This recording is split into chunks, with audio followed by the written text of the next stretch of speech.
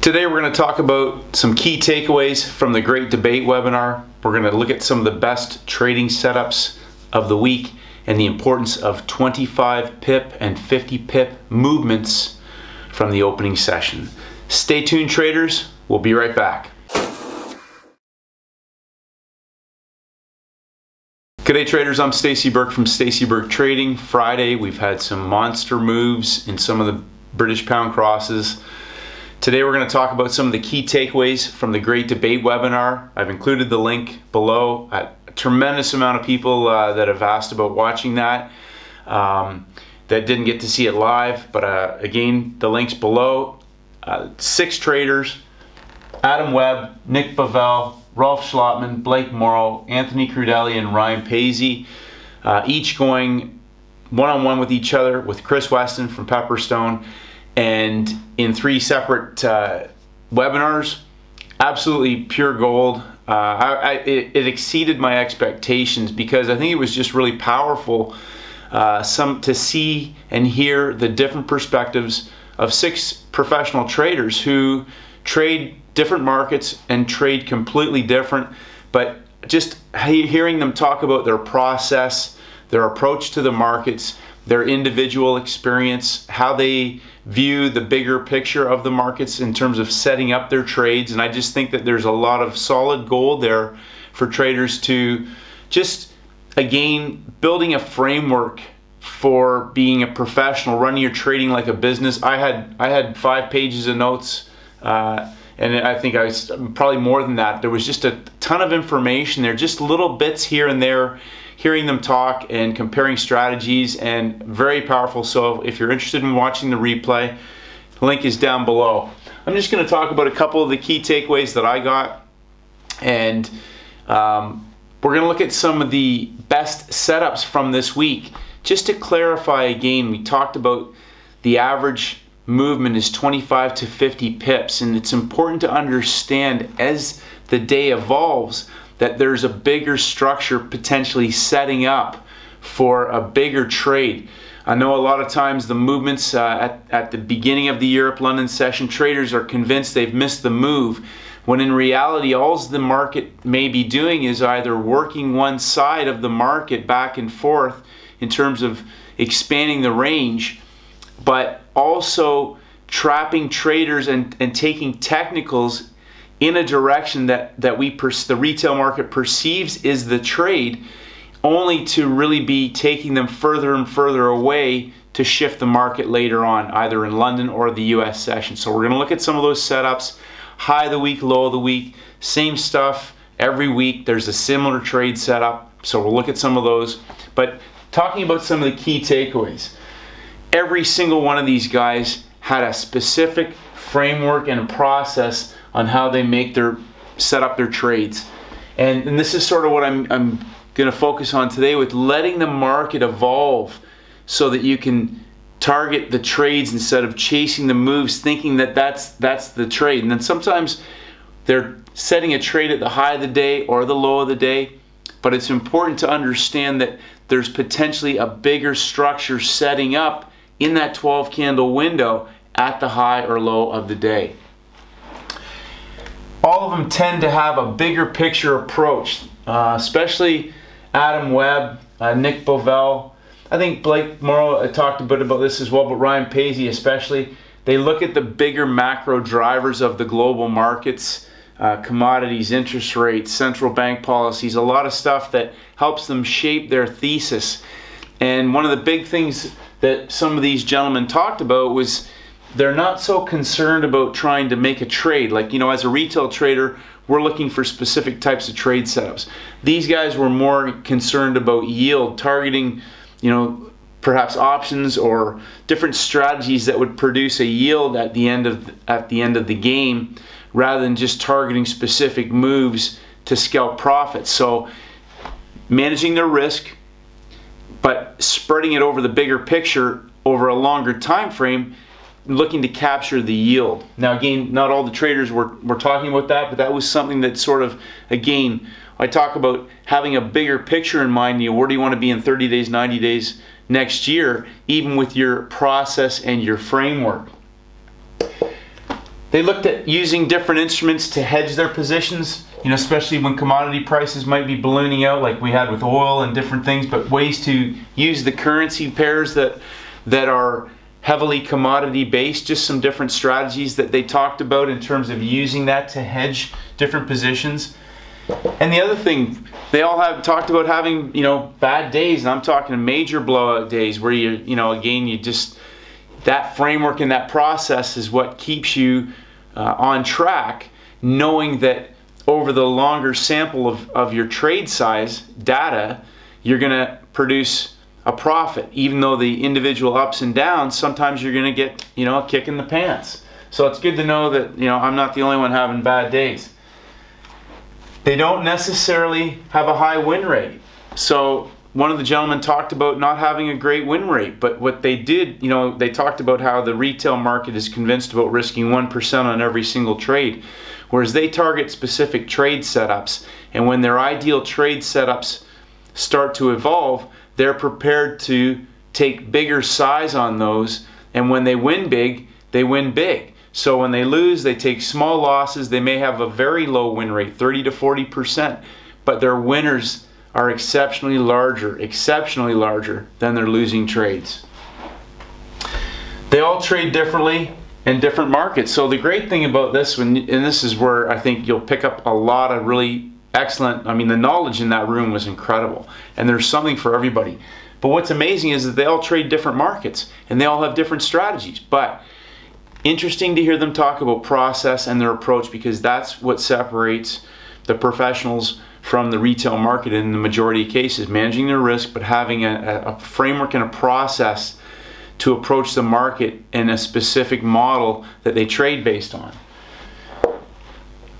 No matter how you trade, you need to run it like a business. And I thought that's so powerful, because if you start to approach it that you're running a business, a trading business, and you have to separate yourself apart from the desire to have a profit on every single trade, and you're worried about the outcome, and you're trading your own capital, and start to set everything up as a business in terms of your approach to your trades, the way that you manage, execute, and go through the entire trading process, and then assessing your performance, assessing your trades, and assessing over larger sample sizes how you're performing. And just like a professional athlete, just like any skilled performance activity, you have to be training and monitoring and improving all the time. You need to know what your niche is, and I think that was really came home clear, that all 6 of these guys trade differently, but they trade what they feel they resonate best with in terms of not only the markets, but also their style of trading. So again, just hearing them talk, I think every single one of those guys left me with a page of notes just from hearing them talk, and drop little nuggets that an aha moment that fits into the puzzle, and I think you'll get a lot of value out of that. So link is down below. Take advantage of it. I think each one's probably an hour long, maybe, roughly, give or take, but just absolutely worth it, and you can watch them at your own convenience. Now, I wanted to talk about also the importance of 25 and 50 pip increment movements. We're going to look at some setups from this week. We're going to go through some of the pairs and look at how they've evolved over the week, and the importance of 25 and 50 pip movements away from the beginning of the day, and how those levels can be key levels in terms of setting out your thesis for the day, understanding where you may identify for a sell high setup or a buy low setup, whether it's in London or New York, and how they can be powerful to understand if the market is working the low or the high or both sides, and setting up for a bigger trade. So hopefully you get value from today's video, traders. Again, take advantage of the great debate replay down below. Hit the link. Have a great weekend. Let's look at some charts. Have a great trading session, and may the markets go with you. Good day, traders. Stacey Burke from Stacey Burke Trading. Looking today at the importance of 25 and 50 pip movements from the beginning of the day. Typically, when the market starts trading in Asia, we are inside of a 25 pip box. as the market expands the range, these 25 pip box movements have significance in that the market will either continue to extend out, and 25 to 50 pips are the average extended range unless the market is in a strong trend, which we'll show an example of. That typically will happen in the middle of the high and low of the week.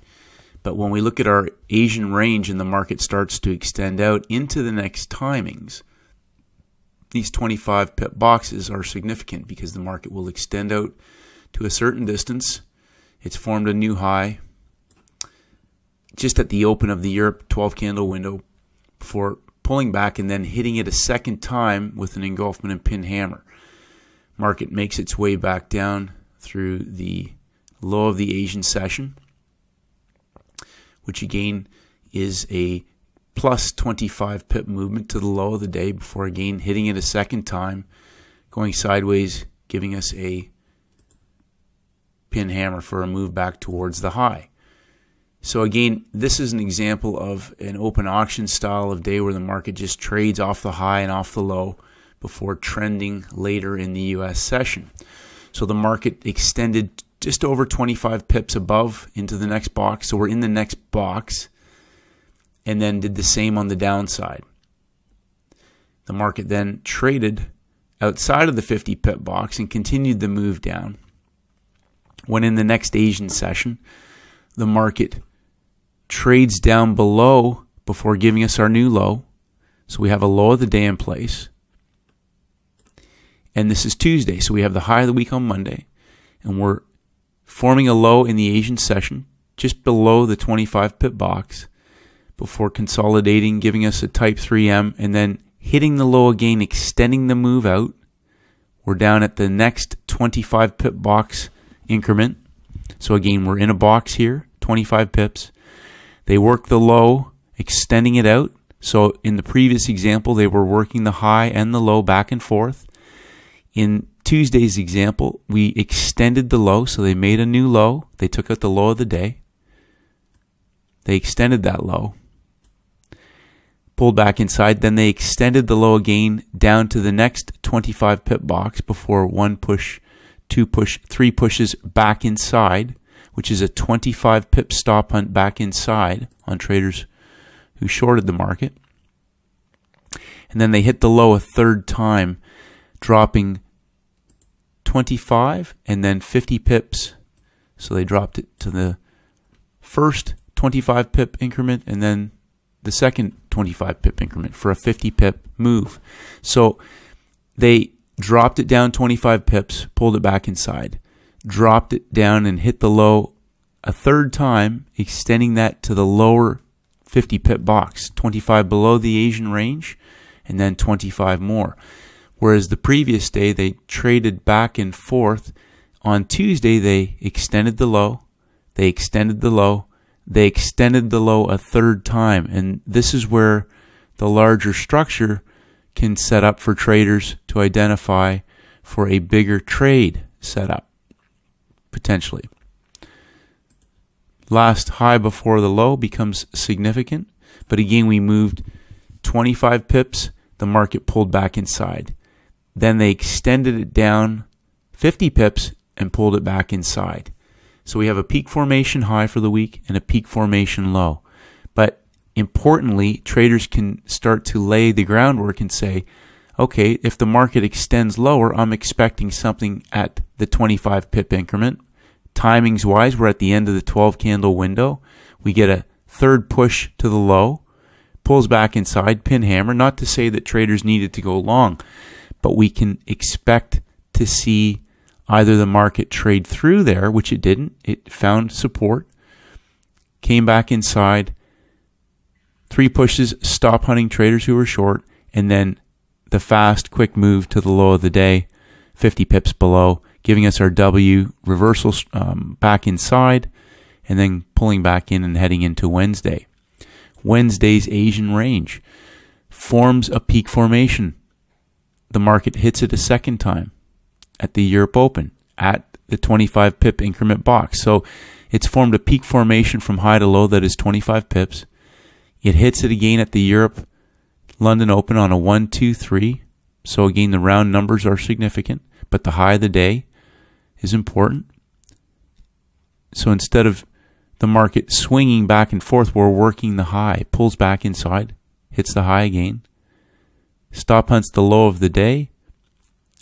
Comes back up a third time, working the high of the day at the numbers for a 50 pip move down. So they put in the middle structure, which went below the numbers. So obviously if the stops are down here, there's a high probability that the market's going to go here and then potentially right through to the numbers. But again, we're inside of a 25 pip box. They're just trading off of the bottom and top of the box, but they're taking traders up with the technicals, with the trend, chasing the longs before consolidating, trapping the volume in the upper 25 pip box before hitting the stops. Going to Thursday, the market drops down into the lower 25 pip box and makes a new low. Hits the low again a second time. We took out the low of the day first, pulled it back inside, hit it a second time, made a new low, pulled it back in for a third push towards the lower 50 pip box. The market pulls back up, taking out the swing high. So we now have a higher high before jamming back inside, giving us our W formation on the numbers inside the peak formation low.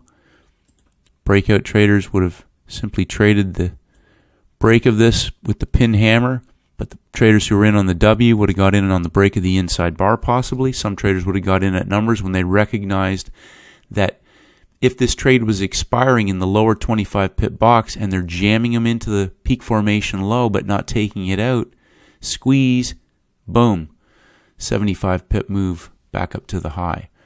And as we head into Friday's session, the market has pulled back 25, almost 50 pips before giving us a peak formation low and a peak formation high.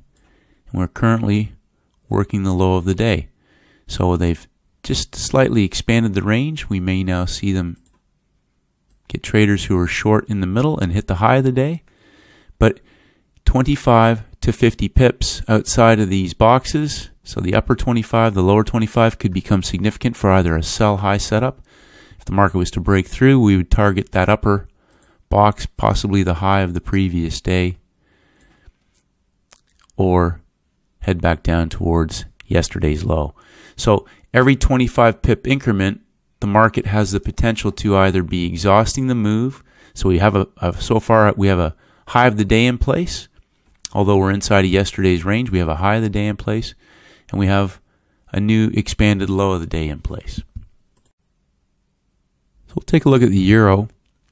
Good example of a template opening up on Monday inside of the peak formation low of Friday and the peak formation from Thursday. But the market in Asia, so we put our strike zones at the 25 pip increment. The market pushes through in the extended Asian range before hitting it a second time, high of the day, and pulling back inside and hitting it one more time before taking out the middle structure and then stop hunting to the low of the day. So we have a 25 pip range with the market having pushed into the upper box, taking out Friday's high, comes back down to the low of the day at numbers, gives us our shortened W formation. So right away, traders, if you're short off the low of the day or you're short in this trade, you have to be thinking the minimum is going to be up to the upper 25 pip box. I mean, it can fail at the high of the day, but if this market is pulling back and we're going to do a measured move of the larger structure, we're looking at least a full expansion, which takes this trade up into the upper box. Or if you're trailing this, or if you're trying to squeeze more out of a winning trade, you can be thinking upper part of that upper box, and it doesn't have to get to the numbers as we see. This is why it's important that if market gets up that far, it starts to go into consolidation, and you've got a profit target sitting at the numbers, there's probably a reason why they're not going to the numbers, because Again, think there'd be a ton of orders possibly sitting right at the numbers, and I heard one of the guys talk about this. Don't put your orders right at the round numbers unless you're getting in at market. Put it, a few pips below, a few pips above, whatever you're targeting for longs or shorts. But just coming back to what we're talking about, these 25 pip increment movements coming out of the Asian range. This is a fantastic example of a nice tight consolidation. These are the ones that are obviously easier to see because we have our high and our low of the day. The market made new highs on Monday. Drops down 25 and then 50 pips. Obviously hit stops at the top of the day, taking breakout traders in long, chasing the early long before hitting the lows, then pulling back inside of the range. But we're inside of the 25 pip box. If we're going to be buying or selling, we want to be buying low or selling high. This trade breaks back through the high of the day, breakout pullback continuation, hits the high of Monday in the US session, 1, 2, 3 down, pulls back, hits it 1, 2, and then breakout 3. But again, we're just talking numbers. Goes through the 25 pip box, breaks out, pulls back, continues the move, consolidates at the upper 25 pip box for a 50 pip move from the high of the day. Next day, we're back inside of the box. The market breaks back out, pulls back in at the end of the Asian window with our little W formation at the low of the day and a pin hammer to start the session off. Market trades off the bottom of the 25 pip box for a breakout pullback continuation. Paul Tudor Jones talks about if a market's working in one direction, don't try to fight it. And breakout pullback, trade with the trend. Goes up another 25 pips, so again 25 and 50 pip movements. Go back to the previous day, 25 and 50 pip movements. That was a 25 pip stop hunt down before making the move. Market goes up in the US session, hitting the high of the day, pulling back 1, 2, 3 to the numbers, pin hammer, middle structure for our M formation at the high of the day. So again, we went up 25, pulled back, extended the range into the US Open to the upper 25 pip increment level. 50 pips total, but 25 and 25. Next day, we go back into consolidation.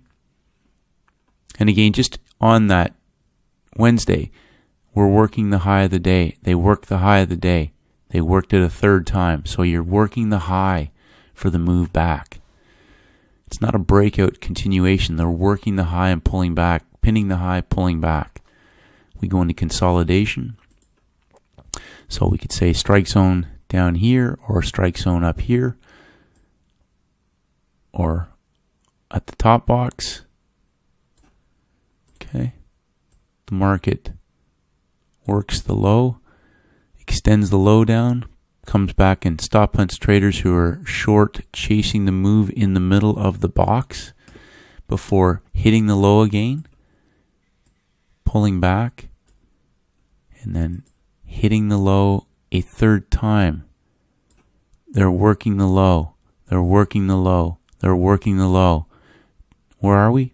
We're 25 pips below the Asian range. They don't need to go to the numbers.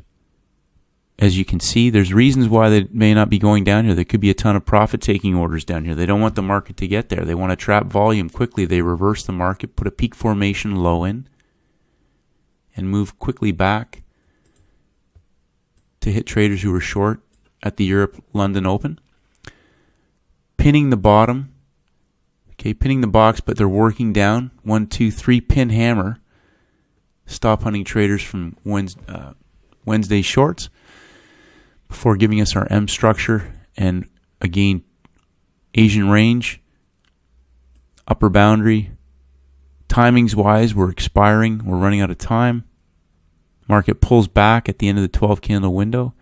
Goes 1, 2, 3 one more time. Gives us our right shoulder for our double top M reversal before aggressively stop hunting the low of the day. 25 pips below, 25 pips above, but just up into the next 25 pip box. We come into Friday. We're in consolidation currently as we speak. We're still inside of the 25 pip box. We have a low of the day and we have a high of the day. And we have a low of the Asian range. And as they're heading towards the low, we could see them work the low for a stop hunt high, or breakout pullback, working the low continuation. But we're 25 pips inside of a 25 pip box. If this market was going to trend, this could potentially be an area that it moves towards and then works underneath for a continuation, or it works the low for a 25 pip stop hunt to the low, possibly a reversal to the top side. But if it's trending, it'll work back underneath for a move down through the redrawn low of the day. So hopefully you got some value from today's video, traders. 25 and 50 pip increments. Keep it simple. You should be able to have a thesis when the market's working one side, if it's going to be a reversal day or a trend trade. But these 25 and 50 pip increments are very important because it gives you a great understanding if the market is going to be setting up for a larger trade later on, or a follow-through continuation move for a measured move. End the week on a strong note. Enjoy the great debate. Have a great weekend, and may the markets go with you. Hi traders, it's Stacey Burke from Stacey Burke Trading. If you haven't done so, please head over to my website at staceyburketrading.com. I create updates on almost a daily basis, and I would love for you to receive them. Just click on the blog. If you want to enter your name and your email address, I'll send you my free audio program, the 7-Step Daily Routine for High Performance Traders.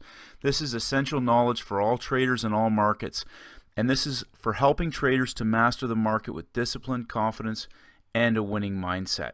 I appreciate all your feedback and comments. As always, traders, stay disciplined, and may the markets go with you.